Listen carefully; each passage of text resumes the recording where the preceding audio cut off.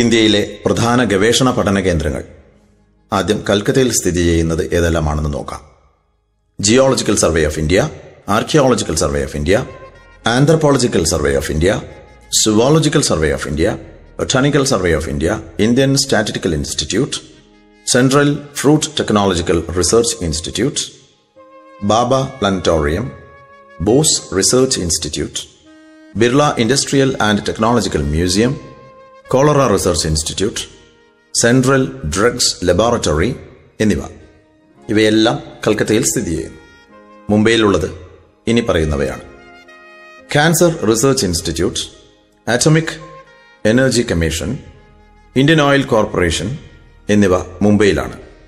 ഡൽഹിയിൽ all India malaria institute, all India institute of medical research, Indian council of medical research, national physical laboratory, central road research institute.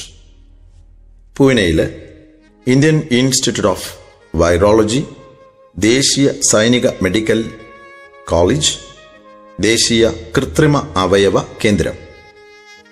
Bangalore Hindustan aeronautic limited, Indian institute of science, ISRO, telephone industries, institute of mathematical science, Raman research institute.